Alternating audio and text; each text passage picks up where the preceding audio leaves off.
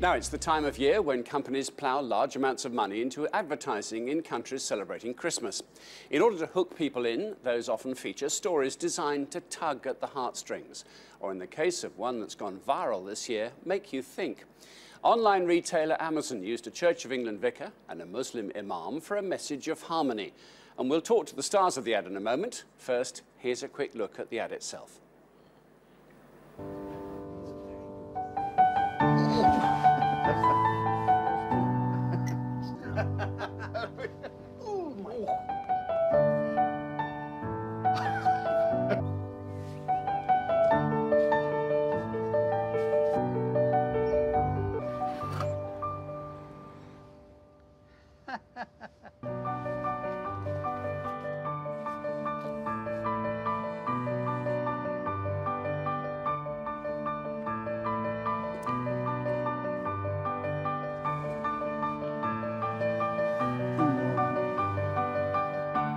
And here they are in our studio, the Reverend Gary Bradley and Principal Zabir Hassam. Welcome to you both. Thank you. Tell me how they found you, first of all. The advertising company wanted to make this story. How did they find you, Gary? They found me because they were looking at my church as a location, and it just wasn't right for them. But then they said, can we take your photograph? And then they got in touch and asked if I'd do the advertisement.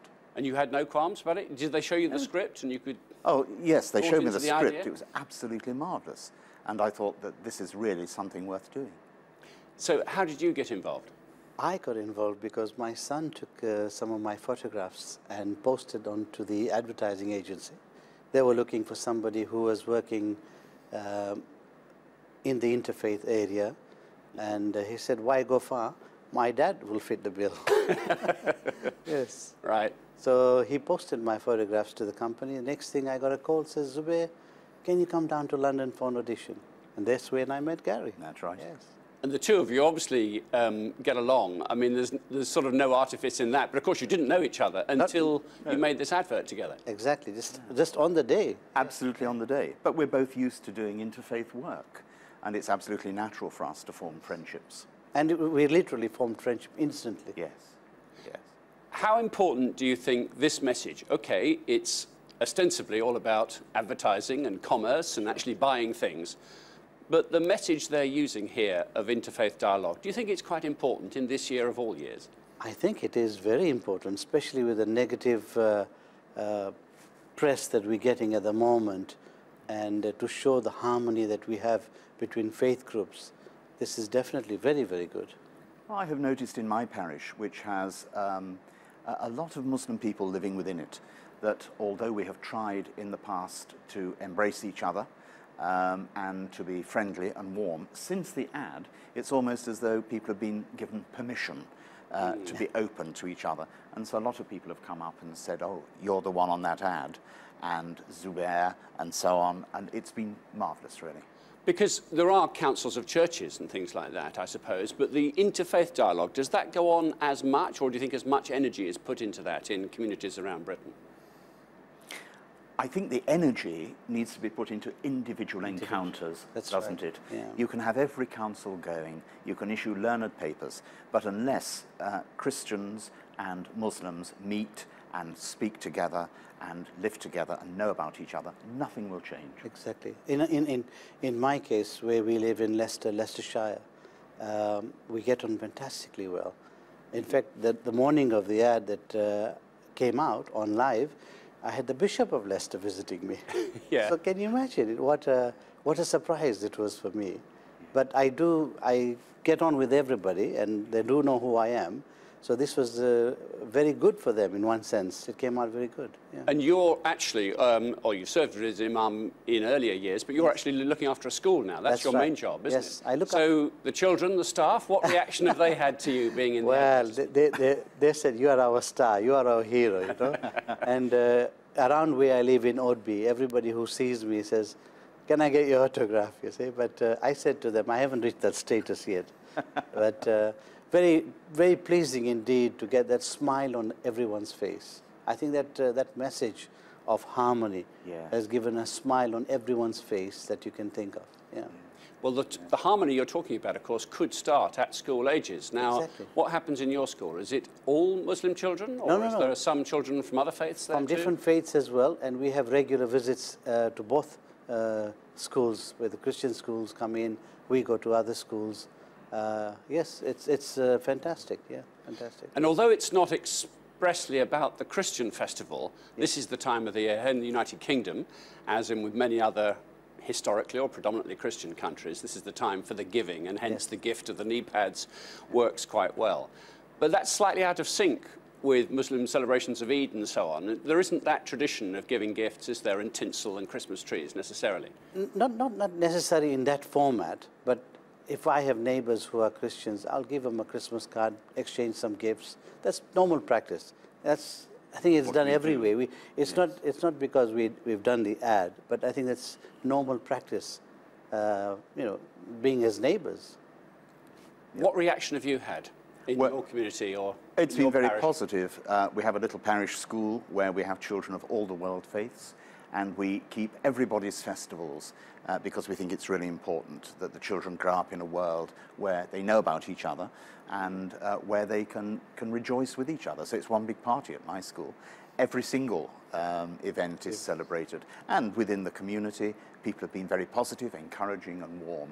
So it's marvellous, really. The possible downside of that, not to not acknowledge other faiths, but that it feels that maybe your prime faith, your Christian faith, is being diluted in some way. Do you hear that criticism ever? No, I don't. Not from the people in my own parish. Probably if they felt that, if they were fundamentalists, they'd go somewhere else. But we regard it as absolutely vital to learn about each other, because there will be no integration, no furtherance of love unless we understand. And it's the spreading of understanding which is so important, breaking down those barriers of suspicion and prejudice. You couldn't have known, I suppose. You filmed this back in October, I believe? Yes. So you wouldn't have known the outcome of the US election, although the campaign, of course, was running and all the rhetoric was going. Do you think this is, in a way, an apposite message? This is not just worldwide, of course. It's not, although you two live in England, this is going out around the world. Yeah. Is that an interesting message, perhaps, to be seen and heard in America? I think it is. Yes. I think it is, definitely. I think it's a positive message to the world to say, look, forget the hatred. Let's look at the positive side of religion. And I think Islam is sometimes portrayed very negatively. And in this case, it's been a very positive image. Yes. A lot of my friends have said, oh, Zubair, why have you done the ad? And I'm thinking, look at the positive side that has come out of this ad. And after meeting Gary and what we've done on set, it's definitely proved that we've done something very, very positive, not for just England, but throughout the world. Yes, I think that's absolutely true. Yes, absolutely true. And we've broken that ice. Yes. You know, that there was that ice of sort of, when do I make that first move? This has shown that anyone can make the first move. Yes. And you, of course, now can see the comments that come up in the various web pages and so on. You're sort of internet rock stars right now. I mean, this term "gone viral" is a bit of a misnomer sometimes, but it certainly seems gaining in popularity. And have you had feedback from friends and family in far-flung places? Yes, I have, and from complete strangers, of course. And that's very interesting, isn't it? It is. Most of it overwhelmingly positive. Yes. Some of it more troubling. I think we've both found, haven't Yes, we? yes. As people have They feel angry about displayed it? those. I don't think they feel angry. They feel cynical sometimes, don't they? Yes. And left behind by religion. Yeah, and they're probably looking at more for the average person to do. And I think what we have shown is probably on a level, at a higher level, but they want the individual, the communities at large to get on. And I think that message that we got on because he was I was a priest and I was an imam. Sure. Well, here's the big tough challenge to you this season, I think, is that we've spoken, of course, it's a very nice little film you've made, all very cuddly, but many people will blame religions of all faiths and choices for a lot of the world's ills when we see the conflict still going on in the Middle East and Syria and so on. What do you tell your faithful in your respective communities this end of year season as to how religion is seen to be blamed for that conflict? I think religions can be used by other forces, and we have to guard against that. But I think we both believe that growth and development begins on an individual communication basis. It's a Christian talking to a Muslim, understanding. And the peace of the world begins with peace between two people. And we work for that. I agree. And that's where we start the foundation. And if we set the foundation right, and as you'll see that we have troubles all over the world, and people are hijacking religion to get their aim across. But from an Islamic point of view, from a religious point of view, the message of peace is always there.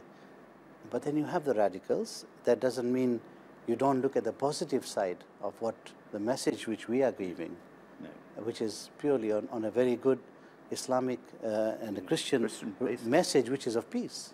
Okay, I have two brief questions. Do you have bad knees? Terrible knees.